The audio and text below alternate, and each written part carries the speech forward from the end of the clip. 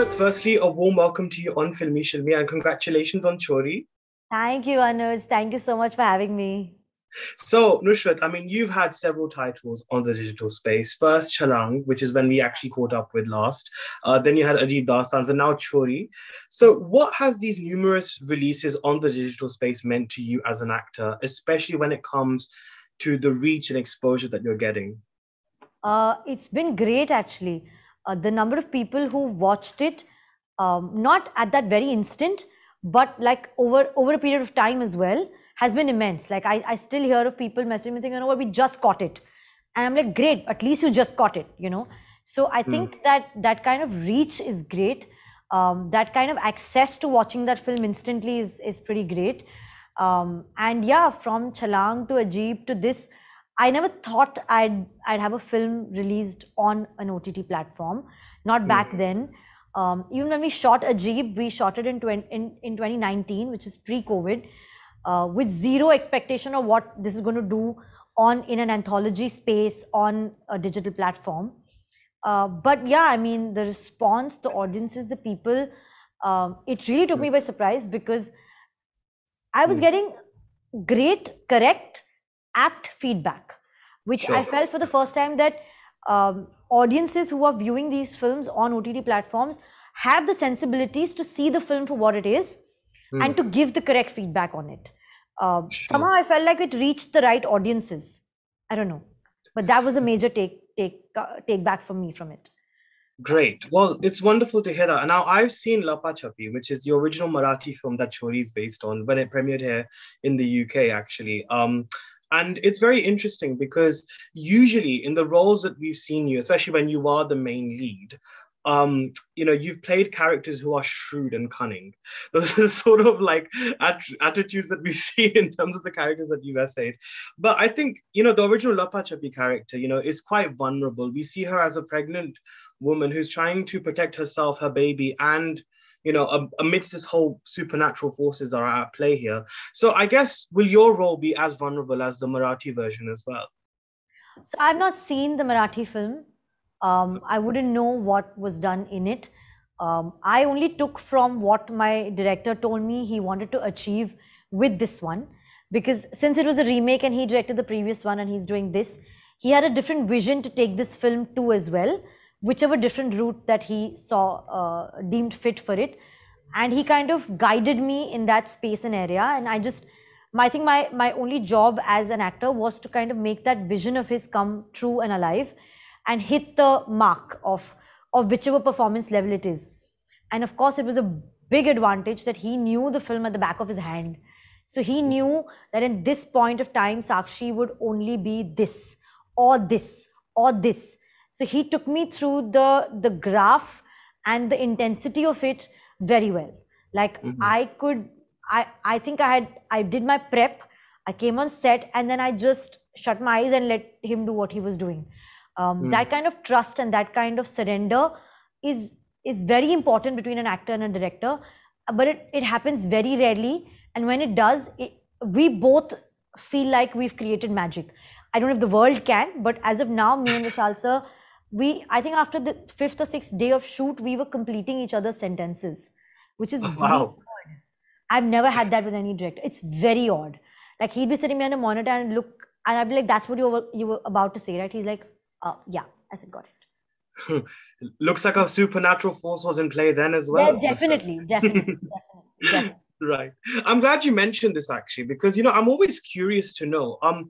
I mean, from your experience in Chhorii as well as previously in Dar at the Mall, are horror films necessarily as scary as it appears in the final product, especially when you are creating it and when you're going through that whole process of making the film? Is it as scary then as well? And what makes a compelling piece of horror, do you think? I think you have to take a lot from your surroundings, your location, your environment.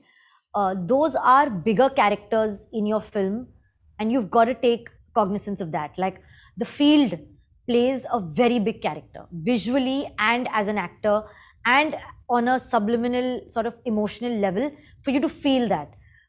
So you've got to keep taking things from wherever you get it. If you don't get it, then you're going to be stuck.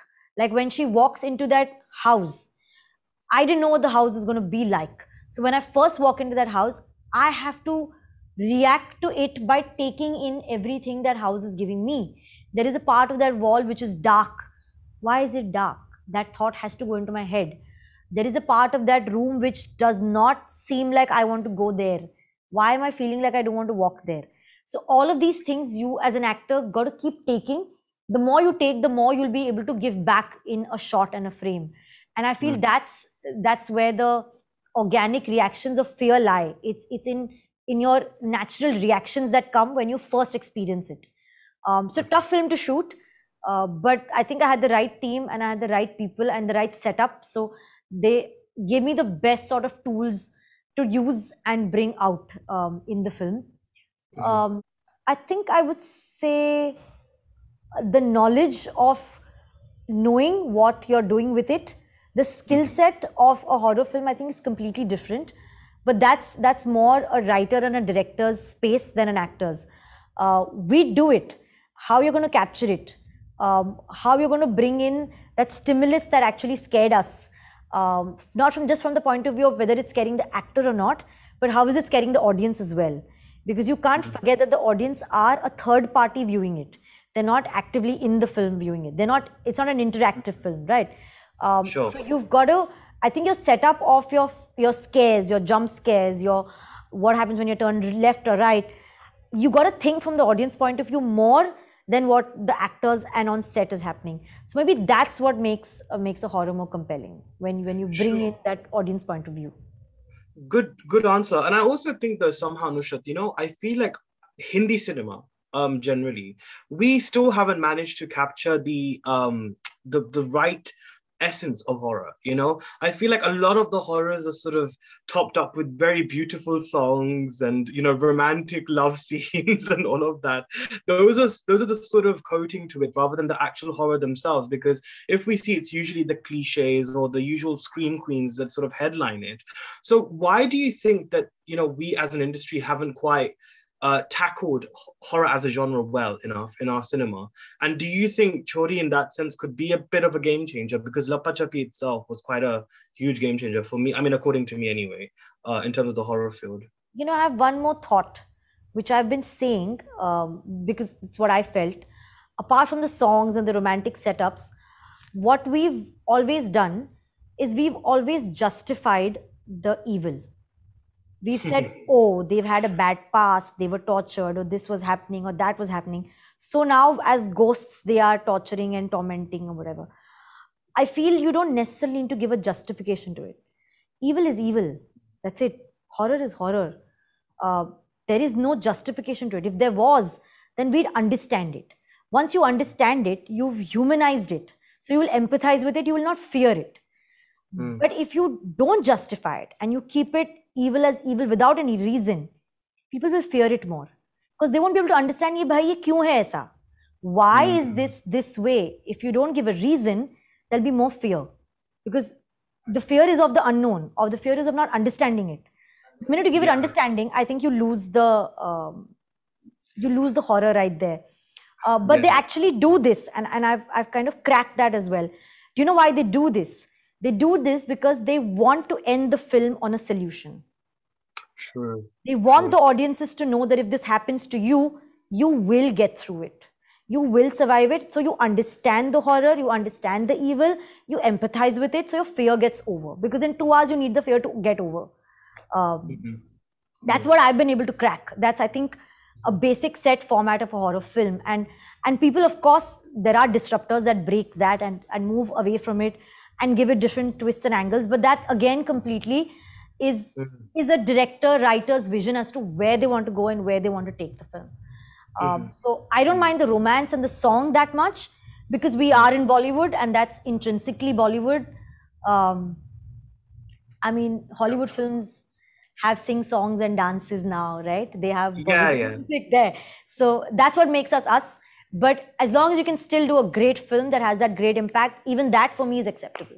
No, absolutely. Very well said there. And I think because we mentioned about the whole game-changing aspect of Chhorii, I think in terms of Hindi horror, But what do you hope that this film will achieve for you as an actor? Because like I said, I mean, you've done some great work recently, even since the Pyar Ka Panchnama days, Love, Sex or Dhokha days, to be very honest. But what do you hope that Chhorii will do for you as an actor? What do you hope that you'll get from this opportunity as well? I've not thought of that, Anuj. I've not had that thought in my head, even when I signed the film, or when I shot the film, or when now the film is on release, which is a whole year now. That question has not crossed my mind, and I'll tell you why it hasn't. I've never had a sort of set pattern, or a plan or a strategy in what I do. I do it because I love it. It's simple. I enjoy it. I come on set every day. I love being different characters. I love taking on emotions. I love delivering them. I think my joy is when a director says, "Perfect, we got the shot." I relax. I'm like, "Yay, we got the shot." I get happy with it. Right. So I can't think of the effect before I've actually done it. How can I? I mean, tomorrow if I pick a film and I'm like, "Oh, this is what it's going to do to my career," I don't know. I don't know how to people function like that. I don't know how to function like that. I can't predict a cause or an effect. I mean, I can't predict an effect, and I can't do a film or a project for the effect. I do it for the process of it and for me and what it's. Absolutely. No, and that's how you should do. But I think on a final note, before I let you go, Nushrratt, I think like Chhorii, you've got some amazing, amazing movies lined up as well, like Jhula and Ram Setu as well. Yeah. So again, how will these films like Chhorii sort of showcase a different caliber, a different side to you as an actor, and maybe something that's distinctive to what we've seen before from you? I've tried to do every character of mine differently from every film. I did that way back in Pyar Ka Panchnama 1 to Pyar Ka Panchnama 2. The film is the same, the setup is the same, the effect is the same. I just changed the character completely. And I wanted to do that just because I like pushing that a little bit more. It's fun to do new things and different things and to come out differently.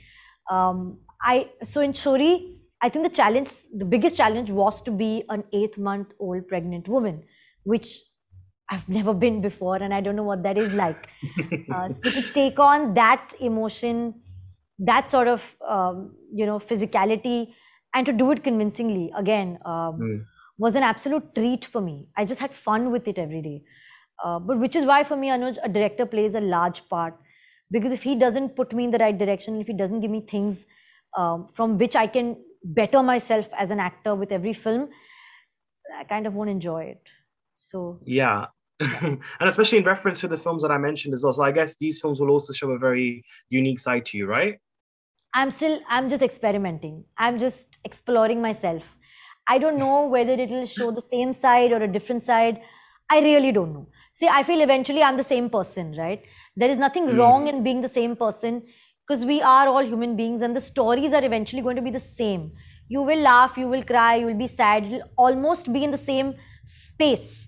I think just the challenge is to do it convincingly every single time you do it. So apart from thinking of it from the point of view, what is the different character I'm playing, I also kind of go on a larger scale of whatever I did it come across and convince the audience? Even if it is similar, are they convinced? Are they entertained? Are they crying? Or are they getting scared? Have I got that emotion effect across? Then I'm okay. Fabulous, fabulous. Well, I think wishing you all the very best, Nushrratt. It's always so fun to chat with you. Even last time as well, during Chalang time, we had such a great discussion as well then too. And I can't wait for you to take us into that cornfields and that secluded house in Chhorii. So looking forward to seeing that. Thank you, thank you, thank you. I hope you enjoy it. Thank you, Nushrratt. Bye bye.